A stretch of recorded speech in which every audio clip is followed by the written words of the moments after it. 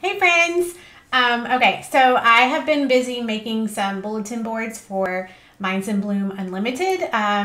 So I have added this fun one that's collaborative and interactive for your students for math, and also one for your writers. But while I was doing that, I was thinking about something that I could show you how to do, and that's how you can so easily make bulletin board letters that are super cute in any font, any size. So I wanted to show you that. So I was making them for the math bulletin board. So I was able to use colors that matched and stuff like that. But I went ahead and set up just like a template that you could practice on. So you can download that. I'll put the link in the comment. So these are just shapes that I filled with a pattern. So I just did that by, let's see, I went to shape format, and then I did shape fill, and then I went down to like textures or more textures, and you can kind of play around with patterns and things like that. So I did this just so I was able to change colors to whatever color I wanted, because I wanted it to match. But I also thought I could go into Canva and get some background pictures. So since spring has officially sprung, I got some pretty spring pictures, vibrant, and we can turn these into letters. So I'm going to show you how to do that. It's so easy and fast. So the first thing you're going to want to do is just create a text box. So I created a text box.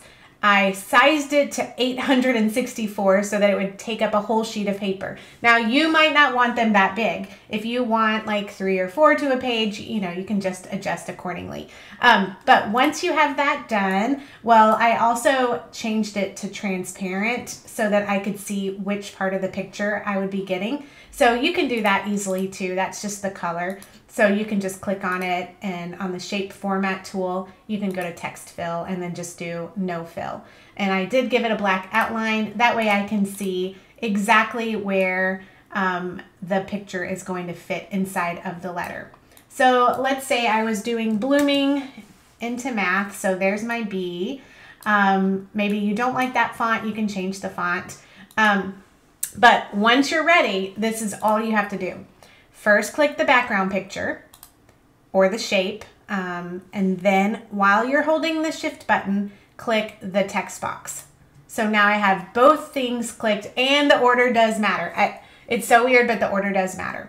Once you have both of them clicked, the background picture first and then the text box, you're going to go to shape format, and then you'll click on where it says merge shapes, but don't click merge shapes, click the down arrow, and then click fragment. And you'll see right away what happened. It looks like nothing happened really, but it cut out the shape of the font into the picture. So if I drag it away, I can see that now I have a letter that is that picture. Once you have that, you can still do things like you can add a border. So I'm just gonna do a picture border. Maybe you wanna make it a different color or a different weight. And there you have your letter. I don't think that looks good, but it looks better with the black. And what is so fun about this is you can literally do any background, any color. You can, like this is just a shape that I inserted. So that makes it fun. You can also go into Canva, like I said, get pictures that match whatever theme that you're wanting to do for your bulletin board letters, and then just cut them out. Then you print them and laminate them, cut them out and everything, and they're ready to go. So using that is something I do all the time when I'm making products using shape fragmenting. And it's something that you can do to customize your own classroom and make it more fun for your students. I hope you have a great day. Bye.